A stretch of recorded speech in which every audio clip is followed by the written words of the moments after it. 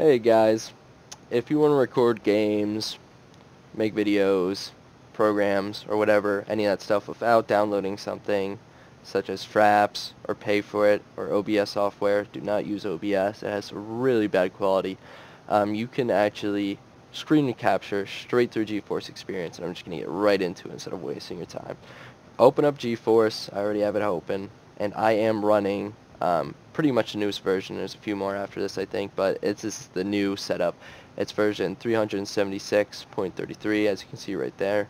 Now to screen capture, all you have to do is go up here next to this little settings wheel here and hit record, and it'll say start recording. Now it will not capture your desktop unless you go into the settings over here. I cannot open it because I am currently recording off of this software, so you can see its quality. You open up this, scroll all the way down the settings, scroll all the way down, and it will say privacy.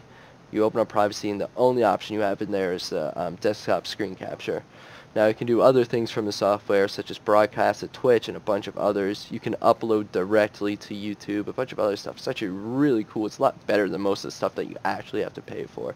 You have instant replay. I'm actually not sure what that is, assuming an instant replay is right. But now the videos by default, they go to access them. You go into this thing right here. It's your library, and now from here you can directly upload them. You can see from here.